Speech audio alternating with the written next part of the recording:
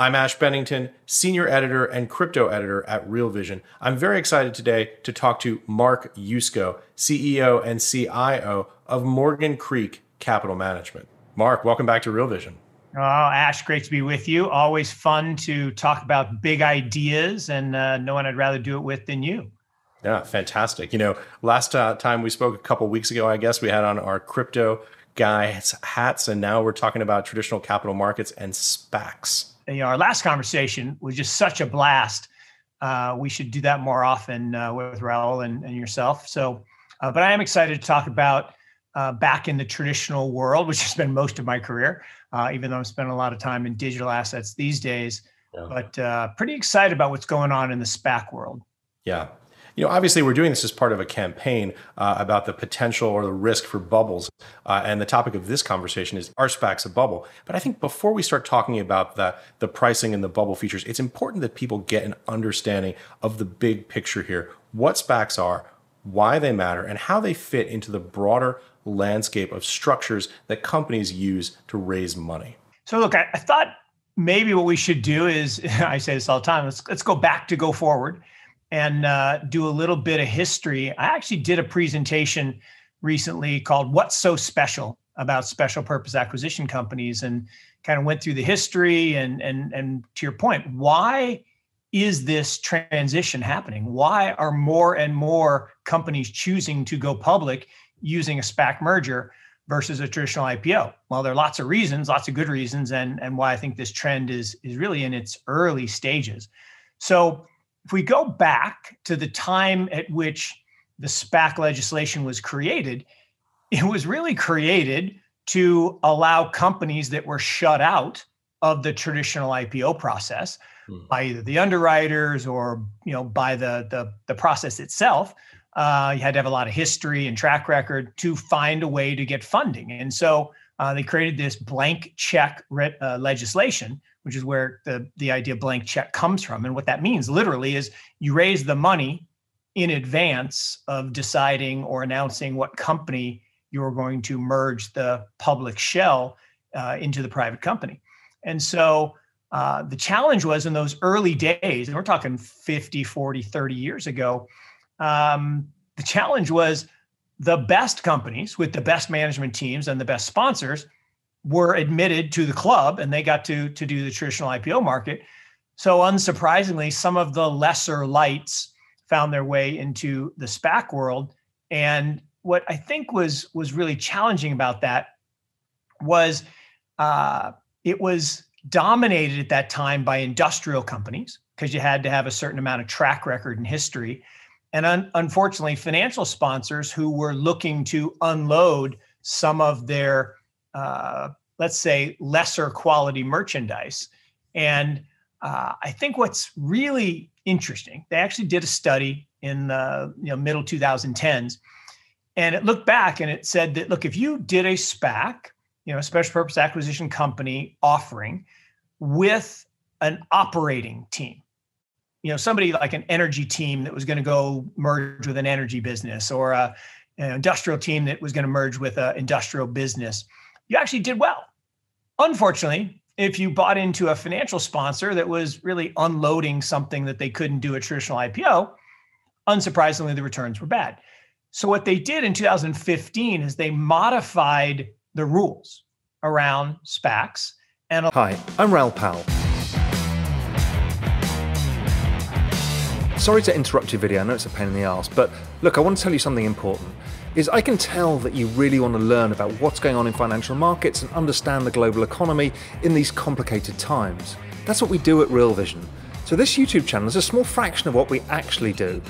You should really come over to realvision.com and see the 20 or so videos a week that we produce of this kind of quality of content, the deep analysis and understanding of the world around us.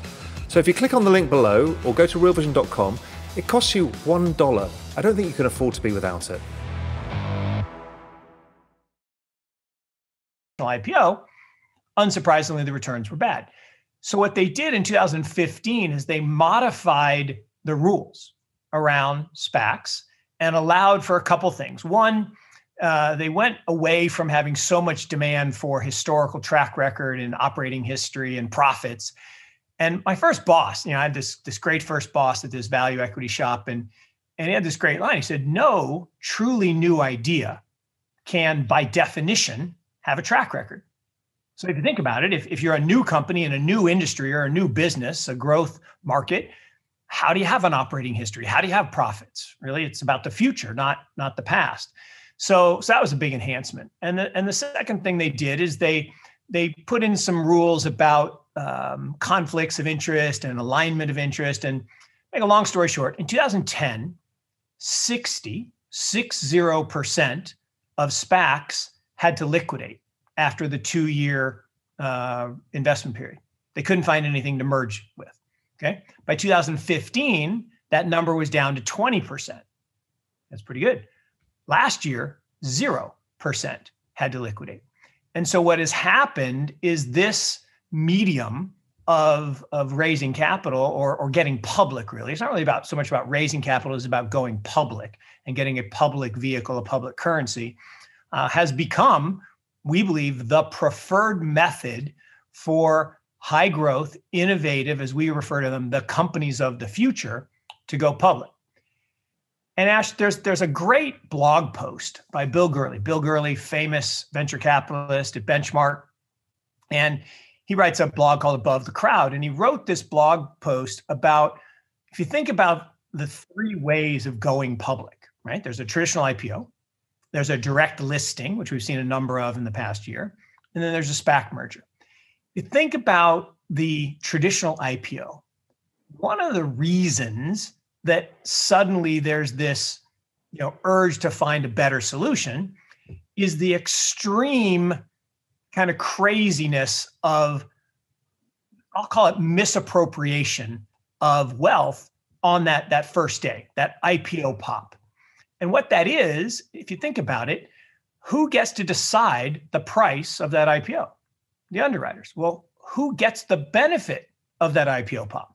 Not the company, not the employees, not the original owners. It's the fat cat clients of the underwriter. I don't get IPO shares. I don't know about you. Maybe you're a high roller. Maybe you get IPO shares. Most people, most individual investors do not get IPO shares. You have to be a very high level client at one of the big underwriters. A cynic might say, Mark, that it's functioning exactly as designed. Well, absolutely. As is the Fed and all the other things that are designed to transfer wealth from the poor to the rich. So yes, topic for another day. But it is designed to do exactly that. And so what Bill talks about in his blog post is one way to defeat that gap and put that money in the hands of the company and the employees and the owners is to do a direct listing. But he said there's actually a better way, which is a SPAC merger. And why is it better? Well, SPACs are lower cost. So the cost of going public through a SPAC is less than a traditional IPO. They're more flexible in terms of the ways you can structure the issue itself and the types of companies that you can merge with. And the management is selling off a minority share into this public shell, which allows them the flexibility to decide when they issue more public stock. So all these things became attractive. And so what you've seen since 2015 is a rise in the popularity of SPAC mergers. But why the boom last year? Last year was the year of the SPAC. 2020 was the year of the SPAC. Record number of SPACs, a little over 90. Record amount of money raised in SPACs. In fact, more than the last 10 years combined. And most importantly, an all-time record for the percentage of IPOs that are a SPAC. So about 1 out of every 4 IPOs was a SPAC merger last year. So if we think about that, why did that happen? Well, I trace it back to a seminal event, which was Chamath, right? A very influential and successful, right? Self-made billionaire, very successful venture capitalist, really good operator, created a series of SPACs, IPO A, B, C, D, E, F. I personally would have skipped F just because I'm superstitious, like the 13th floor, not being in many buildings. But IPO A, he decided to merge with Virgin Galactic. So there's this great picture of Richard Branson, arguably really successful dude, not even arguably. And Chamath up, ringing the bell of the NYSE back when you could do that live. And I think that made people realize, wait a minute, that's a real business. Those are real people. Okay. And so if you follow since that time, these high growth, innovative companies have started to migrate. And the most important reason is if you're a company where your best days are ahead, not behind. So look at the last year's SPAC mergers. 2/3, maybe 70% were in 5 industries: space travel and exploration, autonomous vehicles, electrification, online gaming, and esports. Those are businesses that are in their infancy. It's like buying Amazon in 1998. It's like buying Google in 2005 when they bought Android, when people laughed at them. So these are early days of things like mobility and autonomy and esports. So when your best days are ahead, you can't go to the public and say, look at my 10-year track record and look at my series of profits. You have to make forward-looking statements. You have to be able to tell your story. You have to articulate a vision for how big the total addressable market is.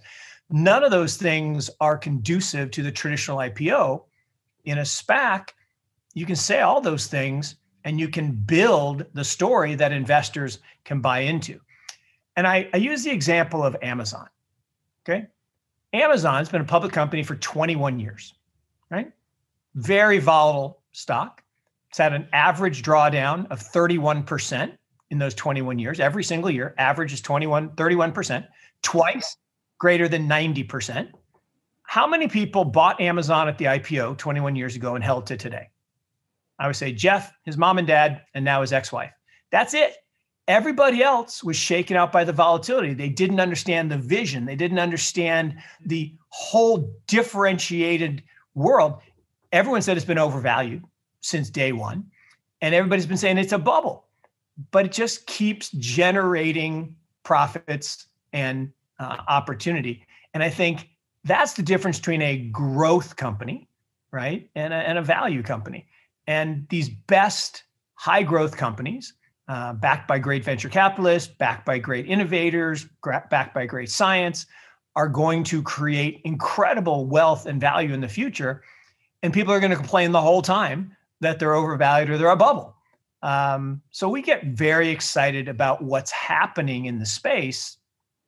And I think you summed it up so perfectly in saying, wait a minute, isn't this really not about the bubble, but about this transition in how companies access the public markets? Yeah, and it is for precisely all of those reasons that you just enumerated, right? That this is a question about how these companies are going to begin this process of accumulating capital. And it's a fascinating conversation more broadly about all of the points that you just made. But to transition a little bit to talk about what your positioning in the space right now is, tell us a little bit about the ETF.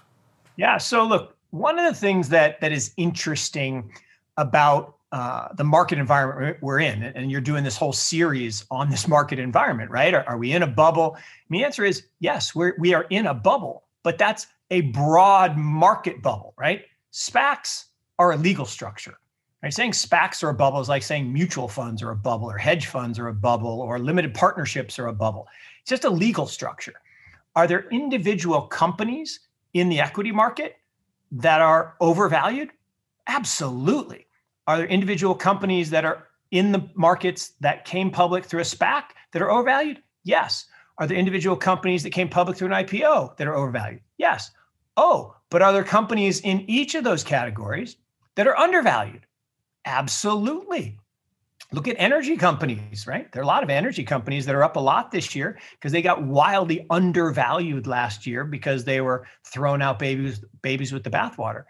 Right. So when you think about the world we're in, we've been in a world where we're just drowning in liquidity, right? There's just massive liquidity from the central banks. And what that does is it creates an incredible environment for passive investing. Now, it's a myth because it's actually not passive. It's just slow. I mean, it's not passive. It's actually slow active, right?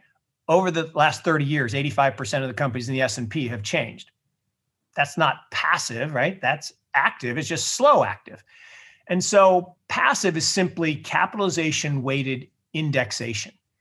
Well, what does that mean? Well, that's a momentum strategy. You buy more of things as they go up. So what we have is a bubble in indexation. We have a bubble in cap weighting strategies. And that exacerbates itself right up until the point, like in 2000, where you were maximally exposed to tech, or 2008, where you're maximally exposed to financials. And today you're maximally exposed to tech and biotech and a few other things. And so the bubble is in the valuation of the sectors that are overvalued, but the markets are filled with pockets of opportunity. So we came out with an ETF, and we came out with an actively managed ETF, not passive, not indexed. Why active? Well, active and passive over the last 50 years have exactly the same return. Shocking, right? Well, how can that be? It's, active has lost for the last 10 years. Well, yes, it has, because we have a business cycle and a liquidity cycle. And when liquidity is ebbing, when liquidity is flowing, passive wins, indexation wins. When liquidity is ebbing, active wins. So we believe we are going to be in an environment soon where liquidity will have to be contracted from the system because we've put too much into the system.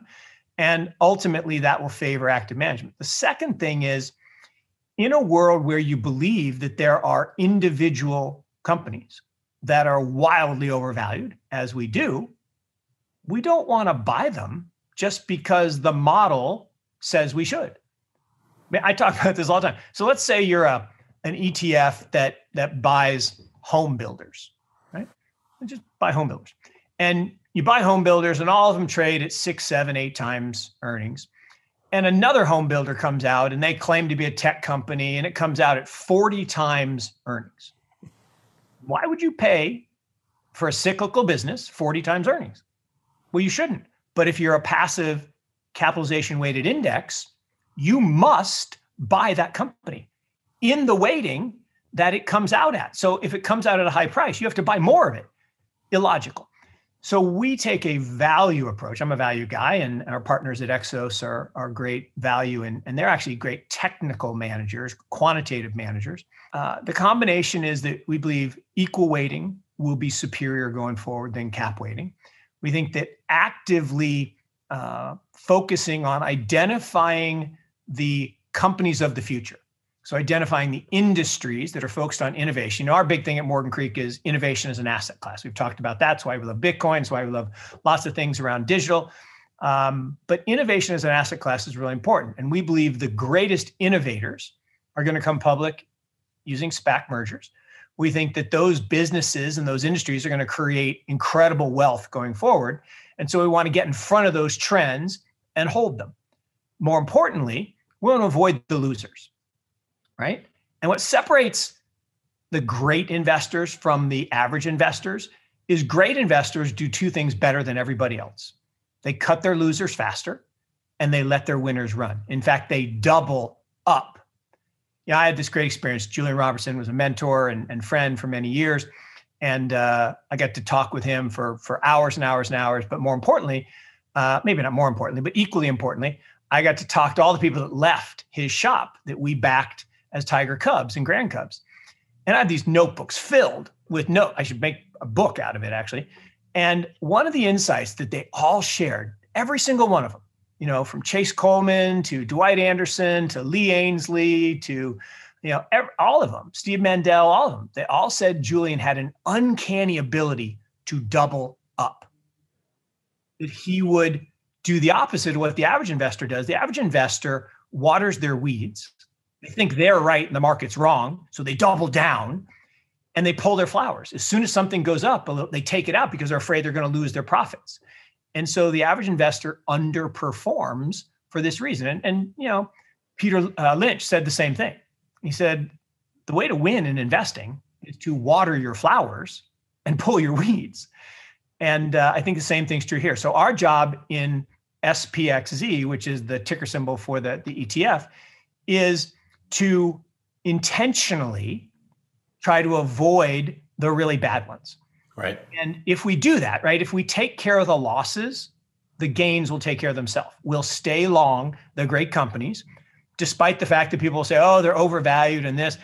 We're just going to stay long until such time as the market tells us that we're wrong, right? The markets will tell us the prices will decline, and we'll move on to the next great idea.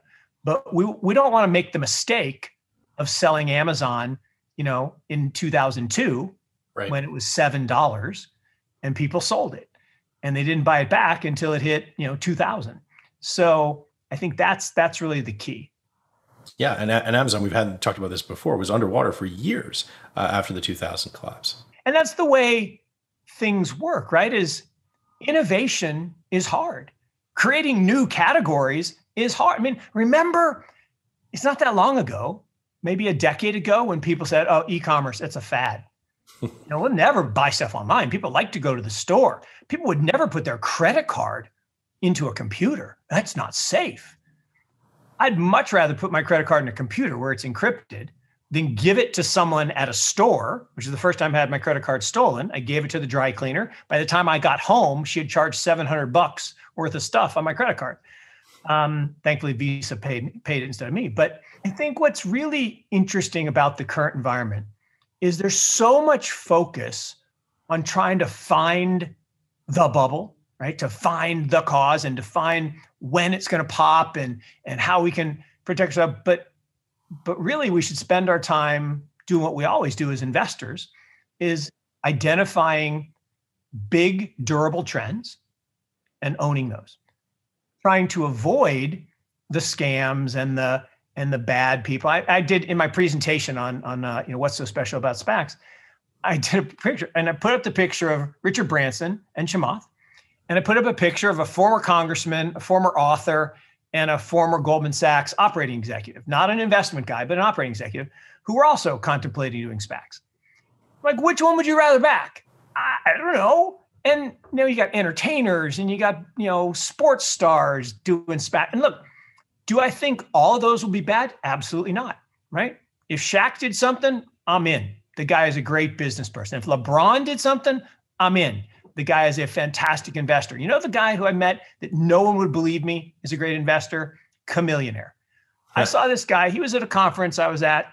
And, to be honest, I thought he was there for eye candy, right? He was there with Kaepernick and a bunch of others and all the, glamour people from the venture industry, 1,000 people big. And I thought he was just there as kind of, oh, look who we got to speak. And the guy got up and started talking about his investments as the first money into the autonomy company that sold to Ford, and his early investment in Uber, and talking about autonomy and his vision. I'm in with it. So our perceptions about who's good and who's bad aren't always right. Right. And so you have to do the work. And so that's where we focus, is doing the work, being active, and trying to, step back from this, oh my gosh, everything's a bubble, to, hey, DraftKings, perfect example. We invested in DraftKings pre-IPO. So we invested in a convertible bond in DraftKings. So we thought, look, this is an interesting and compelling business model. Now, we knew they were in conversations with a SPAC to merge, Diamond Eagle Acquisition Corp. And eventually they did, right? And it came public at $10. Now, the cool thing about that, everybody on the planet could buy that at $10. They didn't have to pay 30 or 40 or $50. They could have bought it for $10. But people weren't sure it was going to be a big deal, or maybe they were overpriced. No, all you had to do is think, is this a big trend? Is someday our sports going to resume? Are people going to bet on sports again? Are people going to find other things to bet on? And, sure enough, it's many multiples of that today. Now, do I think it's highly valued today? Yes. Do I still own it in our portfolio? Yes. Do I watch it like a hawk? Yes. Well, actually, I don't. The portfolio manager does. But ultimately, that's a great business in a great industry, run by a great team that's executing really well. And what I think is really neat about it is all you had to do is buy Diamond Eagle at $10, and you got a share of that. Or buy IPO A, and you got a share of, Virgin Galactic, or IPO C, and you got a share of Clover Health. That was another great one, right? How do you make those selections, by the way? And how do you think in the portfolio weightings as well? Yep. So you make the selections just the way all of us do our jobs, right? Experience, relationships, reference checking, and a little bit of gut instinct. And where's gut instinct come from? From making mistakes, right?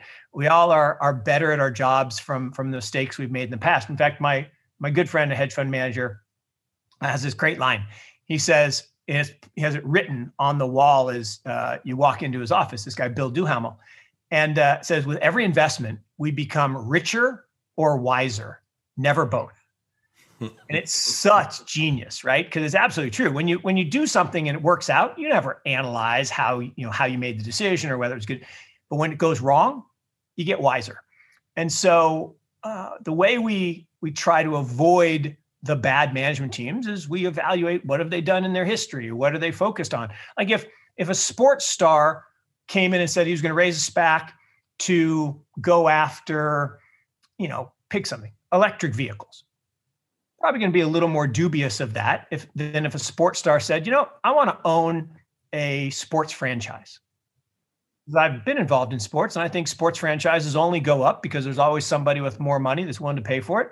It's an interesting company to be a part of, Green Bay Packers, things like that. Okay, that's interesting to me. Conversely, if an energy team came and said, we want to go do a Bitcoin SPAC. Nope, not interested in that.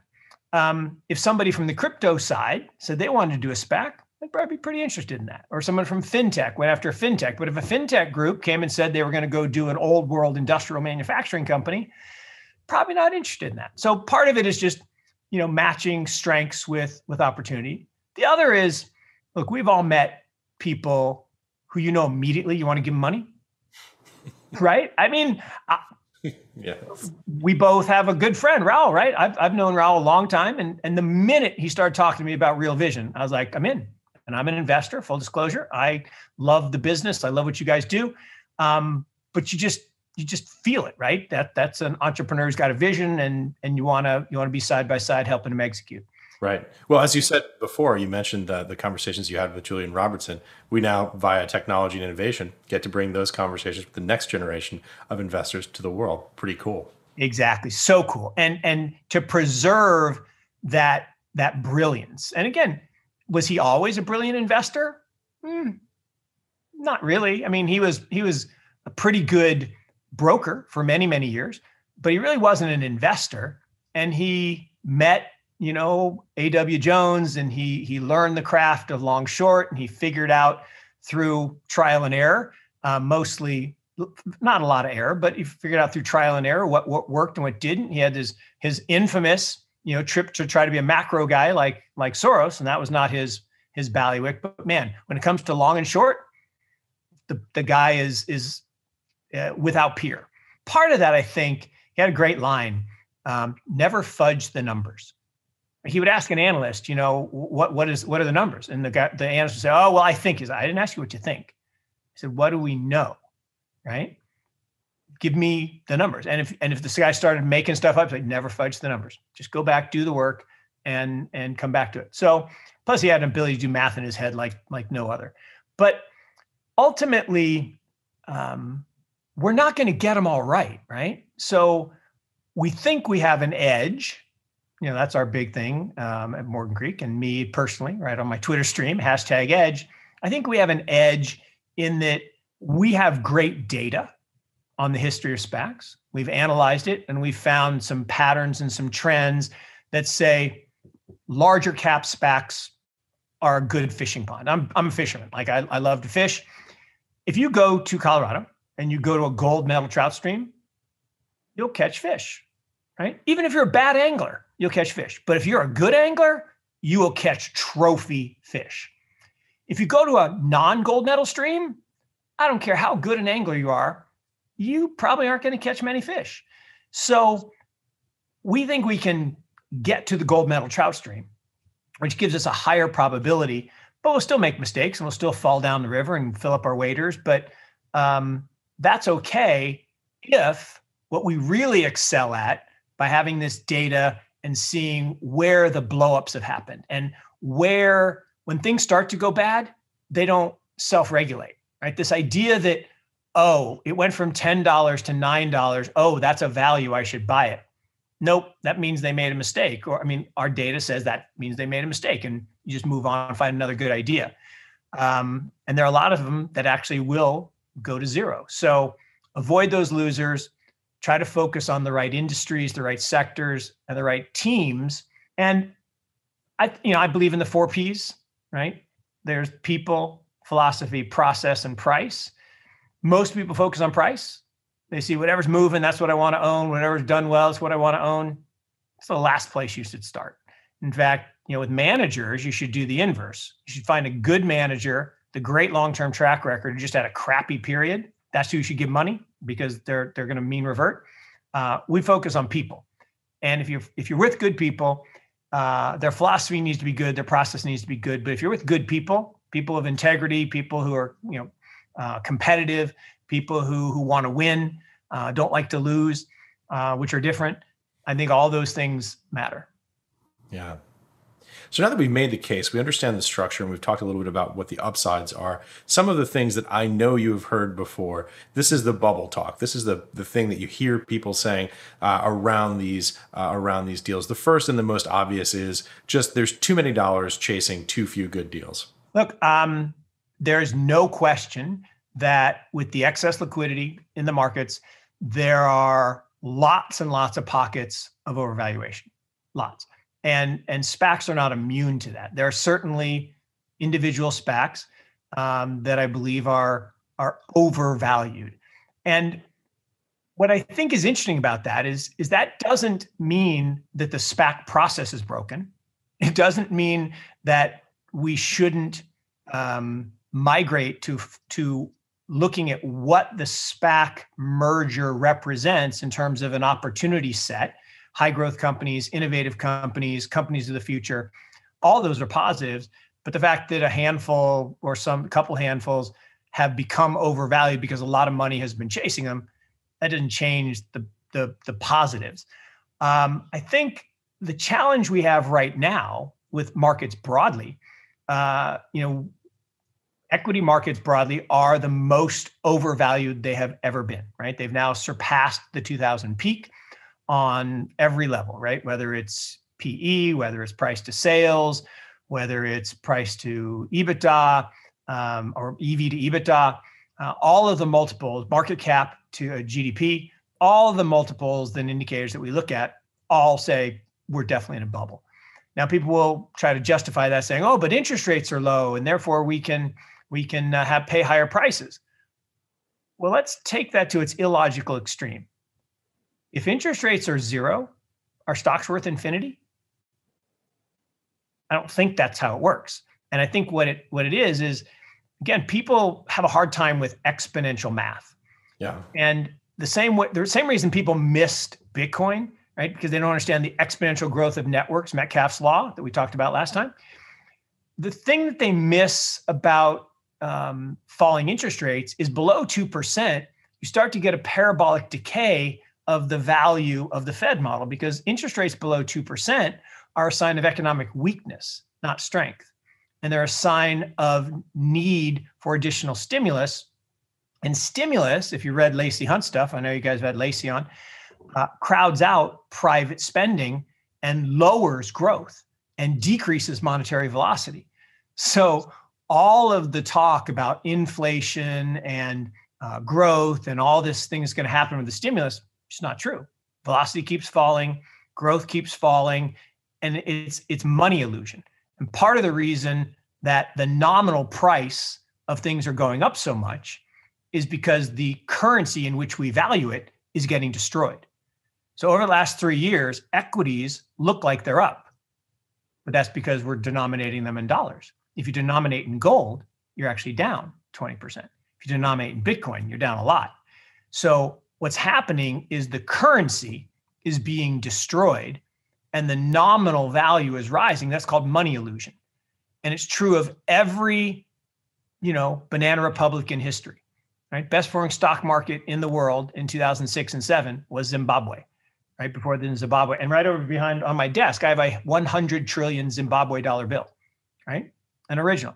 Wouldn't buy a loaf of bread. And, best performing stock market last 3 years running, not the United States, Venezuela. Would you want to own Venezuelan stocks? Heck no, because the Bolivar went to toilet paper. And that actually, it's called the dictator playbook, right? What does a dictator do? They concentrate all the wealth at the top of the pyramid with their cronies, and then they devalue the currency. And they all get rich, and nominal value of stuff goes up, and people pay ridiculous prices for art and collectibles, and stores of value persevere. So gold, silver, fine assets, and ultimately cryptocurrency, which is why Bitcoin is so poised for greatness here. Yeah, and then you of course apply capital controls. Oh, well, then there's that part too, which makes it even more fun. And look, when I think about all the cacophony around bubbles and particularly sectors that are bubbles, like calling the SPAC bubble or the IPO bubble. Well, it is axiomatically true, right? And I say it, that insiders don't sell at bottoms, right? Just axiomatically true. And insiders know more about companies than us, right? The rest of us that are not insiders. And so, yes, when insiders are selling, okay, when IPOs are happening and insiders are selling, that's usually a bad thing. What's interesting in a SPAC merger, there's not a lot of selling going on. It's a very small, most SPACs are pretty small. There's not a lot of selling going on in terms of shares. So compared to a traditional IPO where management might be selling huge swaths of their company, I think you probably find more overvaluation there. And if you look at some of the valuations in the traditional markets, some of the traditional IPOs, look, my son works at Snowflake and I'm really happy for him, but I don't get the valuation. I mean, I don't understand how a company can sell at 200 times revenues. I think it is one of the great companies of our age. I think 10 years from now, we'll look back. I'm not sure we'll say we wish we would have bought it at these prices, but we might. But I know we'll look back and say, this is one of the great companies of our age in terms of completely revolutionizing how we manage and use data. Great company. But 200 times revenues is a stretch for me.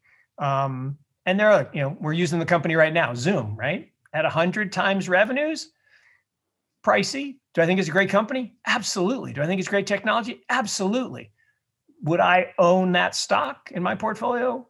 No. Would I go short? Not right this second. Yeah, there's a big difference between not wanting to be long and deciding that you want to go short, especially in these markets. Amen.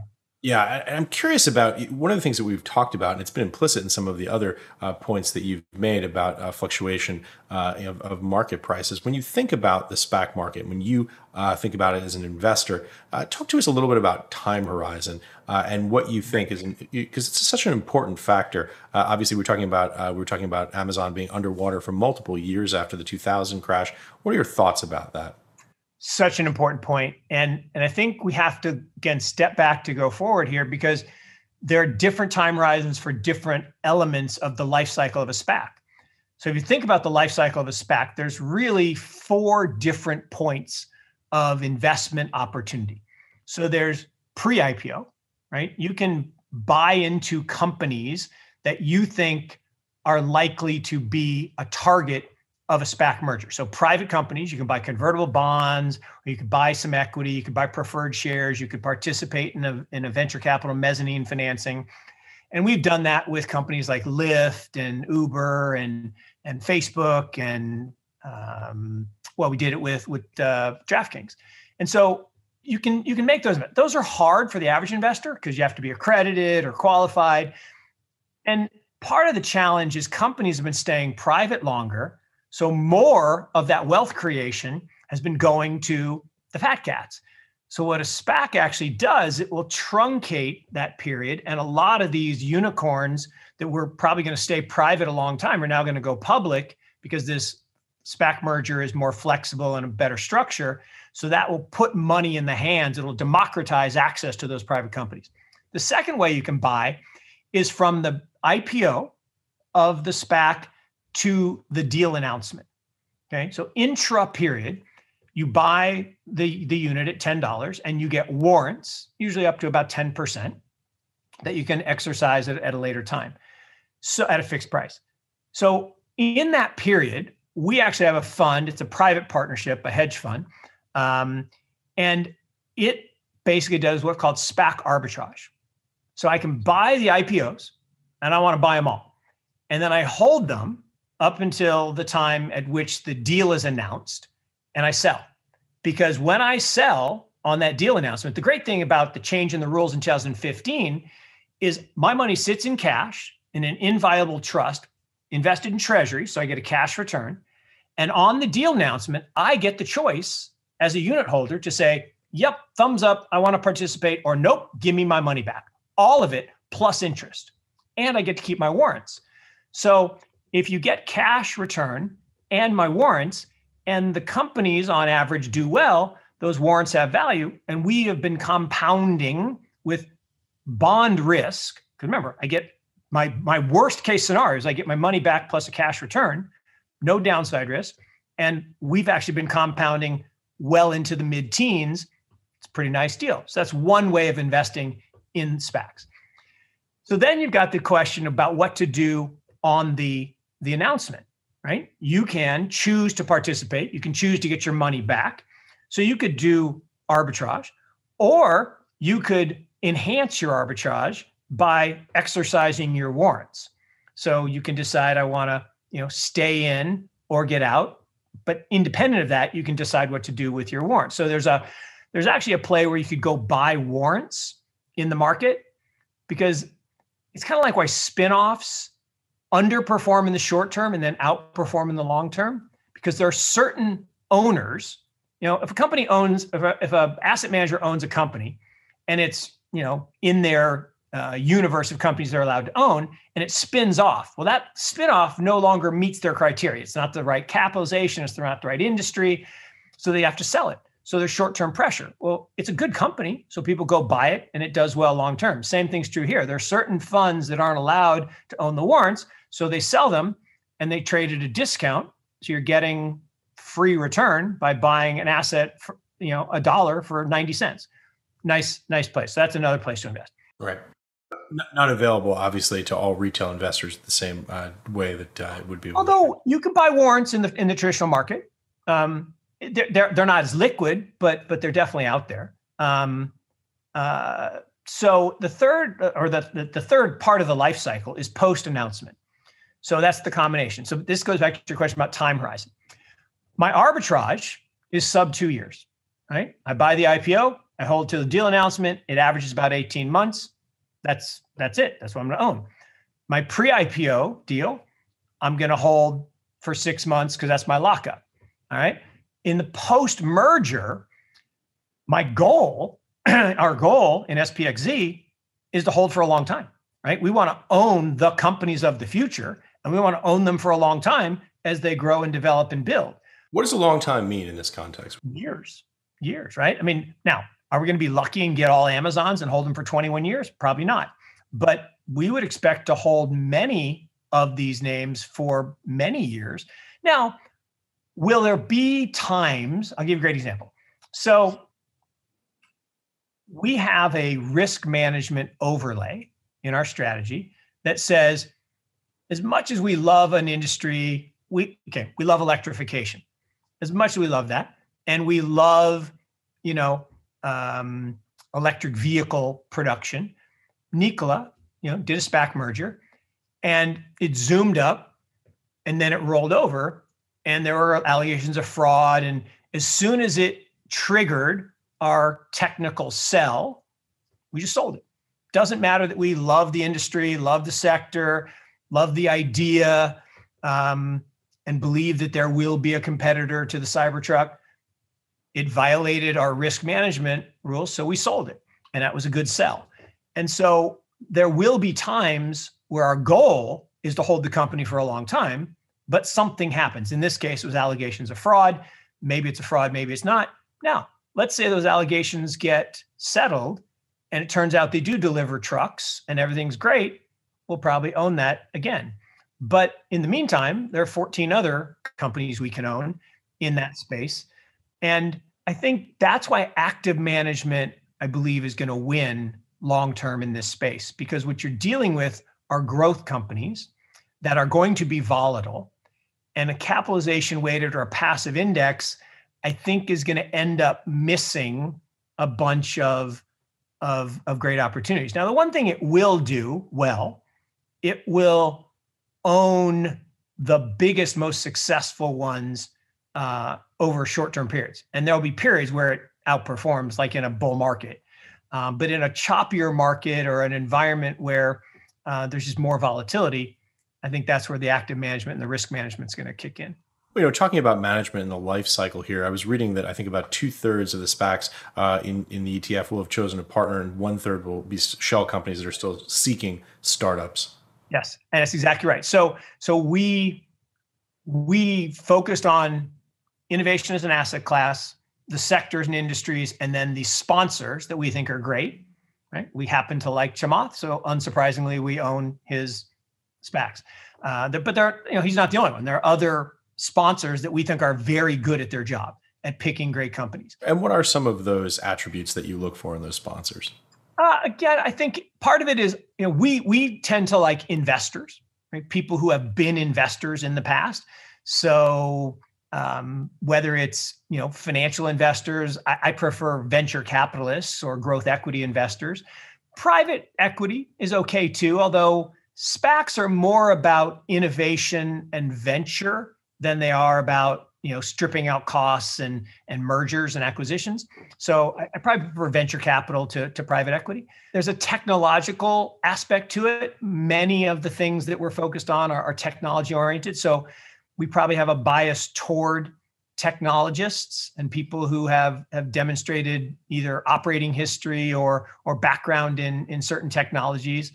But then there's an element of innovation or entrepreneurs, people like the DraftKings guys. No one would say that they were experienced operators, right? They're young guys, but they had a really great idea and they executed well and they brought in good partners.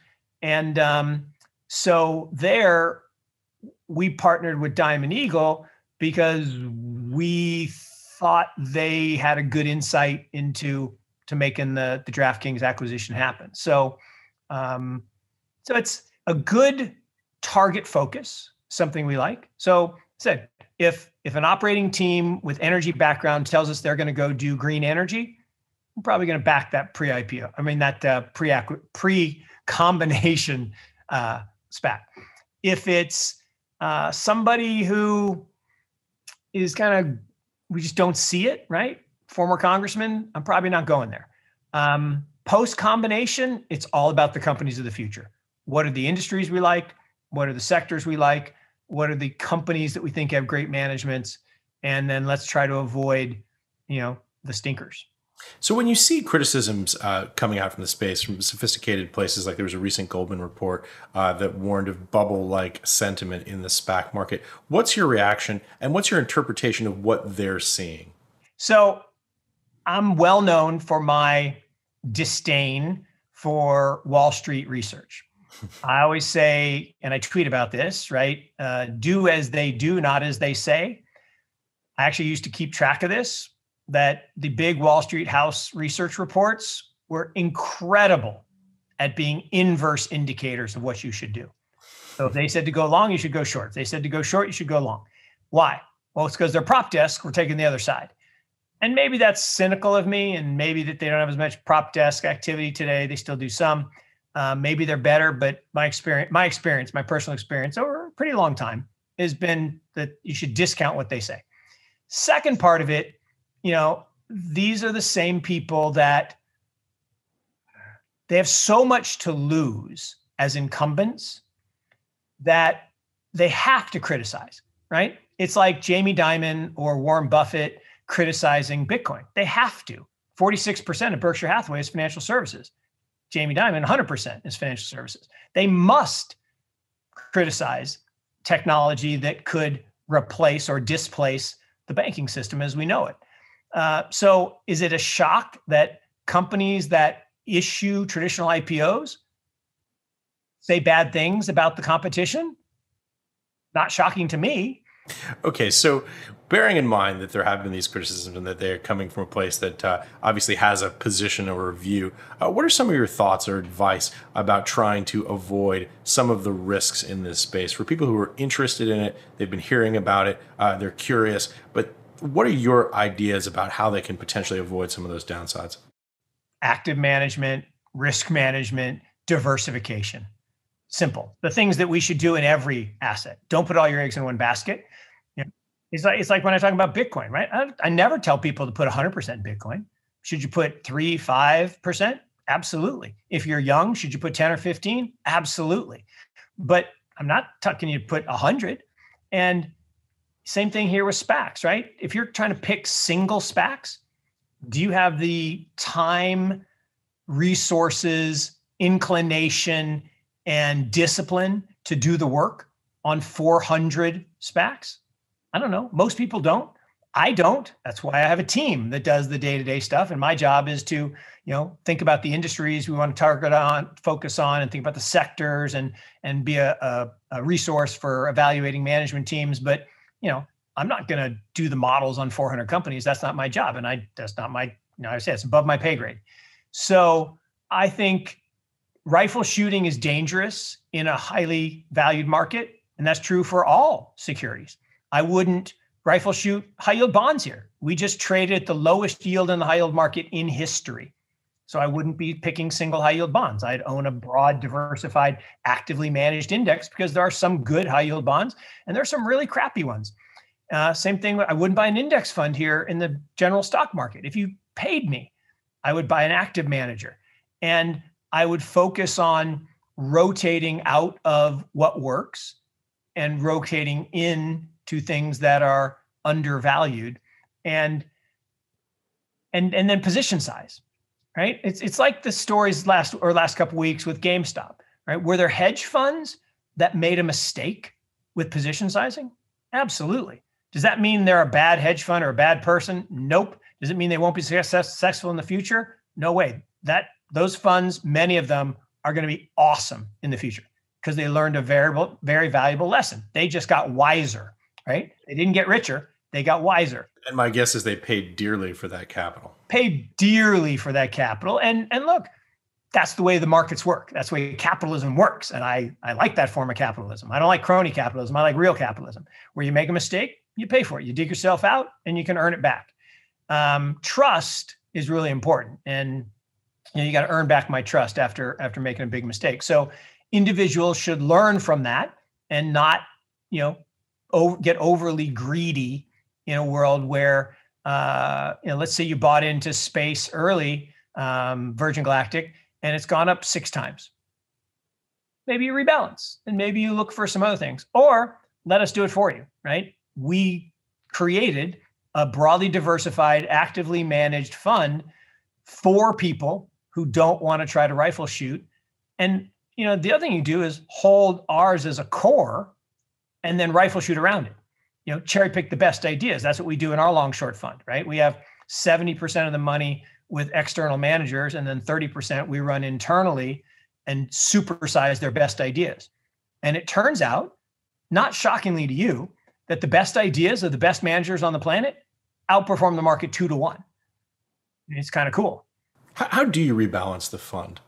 Yeah, so every month we rebalance back to equal weight, and that's hard. When things are running, it's hard to sell, and when things are going down, it's hard to buy. But as long as they don't violate our risk management disciplines and find themselves being sold, then we rigorously rebalance on a monthly basis, because we're not churning. We do want to hold many of these things for many years. We actually think it's going to be quite tax efficient. It's too early to tell. We've been up for a few weeks, but we think the strategy will end up being tax efficient, and we think it will decrease volatility, which will make people hold it longer. Because volatility is your friend in investing. We should all seek volatile assets, but we should only invest in volatile assets where we get paid to tolerate the volatility, right? The volatility of Bitcoin is the highest of all the assets, but that's because you're paid 280% compounded per year for 12 years to endure that volatility. But the average person can't do it. So how do you do that? Position size. If it's a small part of your portfolio, you don't freak out. If I had 20% of my portfolio in DraftKings right now, I'd be freaking out. But I got 2. And 2, I can sleep at night. Because if it goes against me, I'm okay. Because I got 49 other positions that are going to do well. Yeah, something we talk about on Real Vision all the time. Mark, as we come to the end, what are your final thoughts? What would you like to leave our viewers with?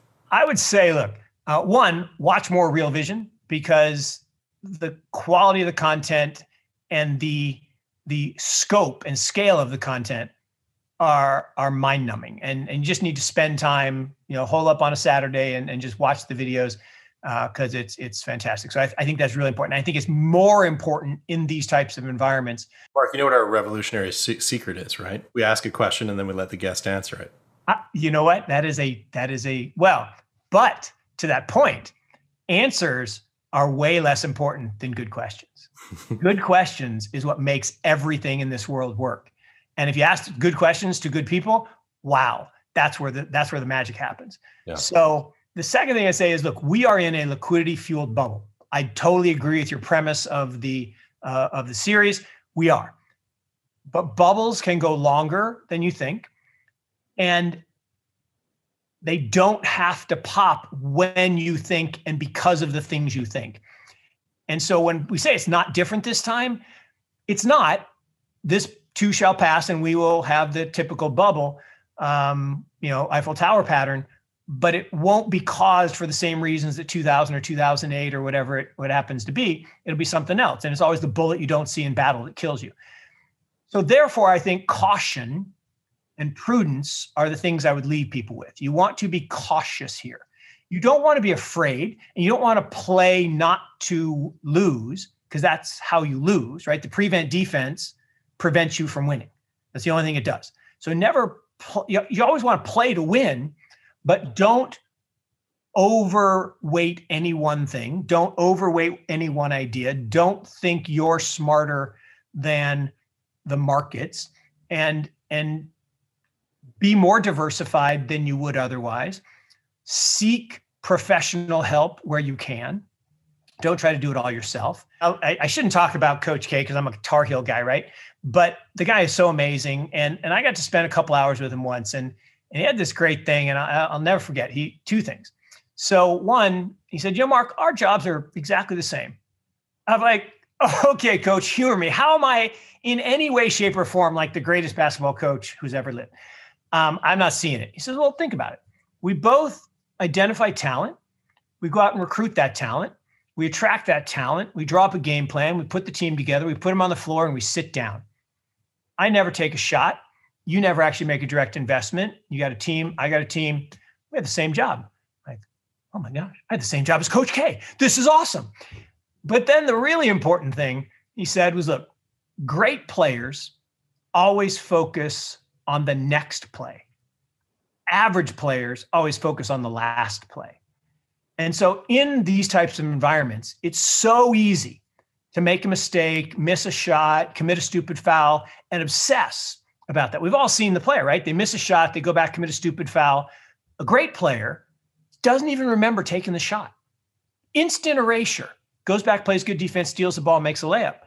So in a world where things are happening faster, there's more risk, things are highly valued, and the penalties for a mistake are high, you got to do, and I'll leave you with the real greatest coach of all time, Dean Smith, who said, with mistakes, you got to learn how to Ralph. Recognize it, admit it, learn from it, and forget it. And forgetting is really, really important. So be humble enough to admit you make a mistake. I love Twitter. You were wrong. 18 months ago, you said this and you were wrong. Like, I'm wrong all the time. Why are you even keeping track? I forgot about that. I'm on to the next thing because I focus on the next play. So stay focused on the next play, get diversified, find professionals to help, identify talent, follow the money, follow the talent. That's what I'll leave you with. Always a pleasure. Mark Yusko, thanks for joining us. No, thanks, Ash. This was great. I hope you enjoyed this special episode of The Interview, the premier business and finance series in the world. However, this is just the tip of the iceberg. For more in-depth content and expert analysis, visit the membership link in the description to unlock a week's access for only $1. This dollar can change your life.